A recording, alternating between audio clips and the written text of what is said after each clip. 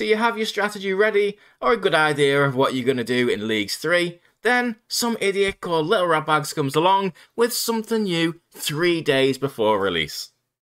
Well, it isn't my fault. You can blame Sir Slayer, because he did a fantastic breakdown of all of the tasks that you can do, and it was quite revealing. So, if you can possibly forgive him after all of this, I recommend checking out the guide on his channel.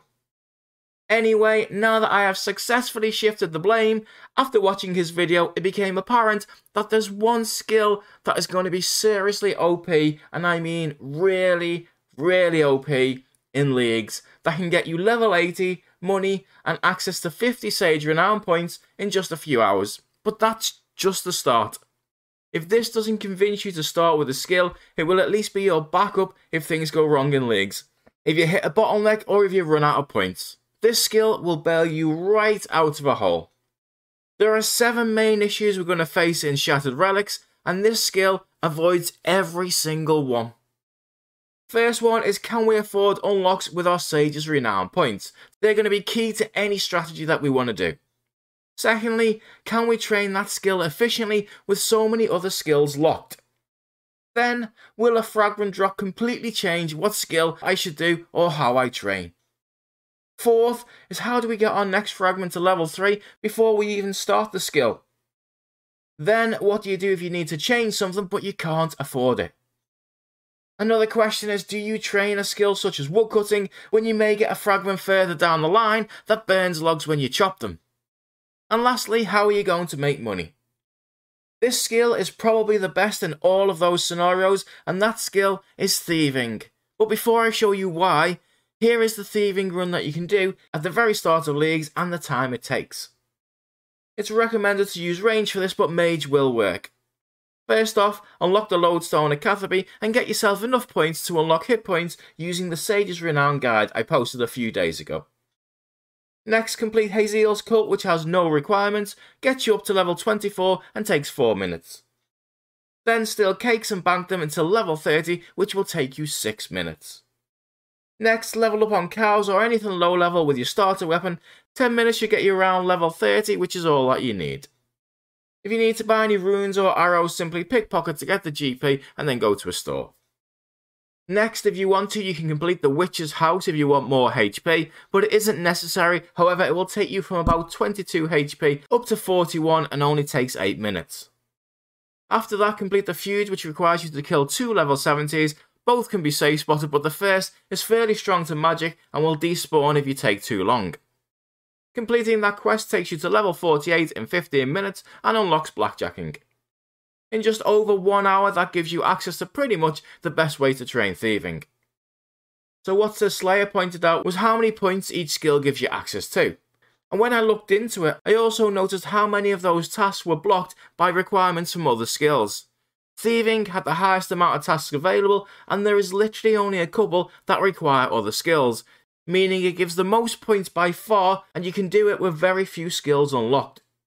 After blackjacking is unlocked, you can get up to level 71 in an hour, make 60,000 GP, and be able to do 38 points worth of simple Sage's Renown tasks.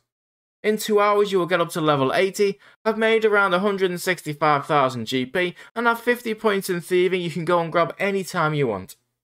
And I'm not gonna lie, I'm not getting up on Wednesday looking forward to doing Leagues only to do 5 or 6 hours of blackjacking, but if you wanted to, it gets you up to level 91 and access to almost all the points in the skill, making you 650k too. The remaining tasks you can do for points will also get you up to or around the level 99 as well, just by doing them. But that's only one small part of why this skill is so OP. It bypasses pretty much every issue we face in Shattered Relics. The skill is auto unlocked, and the only unlock we need is hit points for this.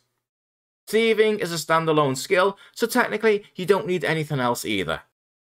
Then, the most important factor about blackjacking is that a fragment is unlikely to make any other thieving method that much better. When you think about fragments that may be useful in thieving, you could have lower chance of failing, which would include blackjacking, more GP, which overall probably won't make that much of a difference to you, and could also include blackjacking, chance of stealing twice, which again includes blackjacking, keep pocketing until you fail, is just a quality of life fragment, And even a fragment that said extra pickpockets using the Rogue's Den outfit will give XP would also include blackjacking. It would then just be a simple choice of deciding if you wanted to get it or not. Jagex or you may think of something that I haven't, but it appears to be fairly safe to not fall into the trap of wishing I hadn't trained that skill before getting X fragment, which will undoubtedly happen to us all. And before I mentioned how do we get our next fragment to level 3, this is actually going to be crucial when it comes to efficiency, because it's going to be bad practice to start a skill with a level 1 fragment, but at the start we only have 2 fragment slots. I think this is the point that really sells thieving to me, and that is, those fragments I mentioned before, apart from anything that gives double thieving XP, nothing else is going to make or break the XP. That means you should have at least 1 slot available, and possibly even 2, to equip the best fragment you have for the next skill you want to train, and get it to level 3 before you even touch it.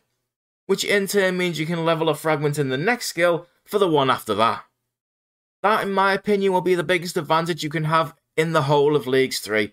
To get ahead of the next skill with an OP fragment, of course you have to train a different skill first to get that fragment for a little while, since you can only get fragments for a certain skill by training in it. But then as soon as you can have one, you can level them up with any skill. Next is what to do if you need to change skills. I can't see any reason why you would have to with this one, but again, with access to so many Sage's Renown points by doing this, it means you can pretty much plot whatever path you want to choose. Next, you will notice in the last league some incredibly powerful relics. Things like double resources when woodcutting, fishing and mining, including XP.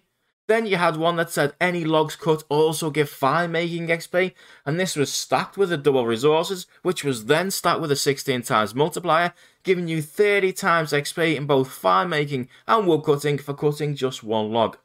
That also worked with fishing and cooking, and mining and smelting. Then we have the whole inventories being processed at once, such as cutting logs, crafting, cooking, making potions and so on. These will be the fragments that we will kick ourselves if we don't get them, and then get them up to level 2 or 3 first before training a skill, and none of them apply to thieving. And of course this skill gives you money too for other skills, or to simply buy food so you can keep thieving. This skill is not the most exciting, it's not the most fun, and in all honesty, after an hour of blackjacking I will be desperate to do something else, but for those going for Dragon, I personally believe this may be the best, or at least the safest choice of skills to start with.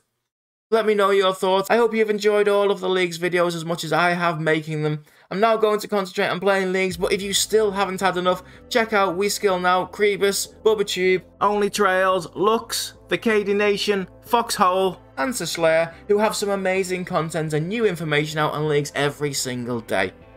And speaking of those creators, we've all talked a good game, now it's time to see who can walk the walk.